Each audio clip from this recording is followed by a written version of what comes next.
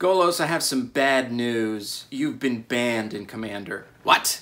You can't ban me! I'm the most popular commander! It's just that as a 5-color commander, there's no restrictions to what people can play in your decks, but you do that with no downside since you cast for colorless and your abilities are pretty powerful. It's not my fault! It's Field of the Dead! You should ban Field of the Dead. Okay, you fooled me with that last time, okay? It's not gonna work again, alright? So I'm banned from being a commander! You're banned from all of Commander. What? All of Commander?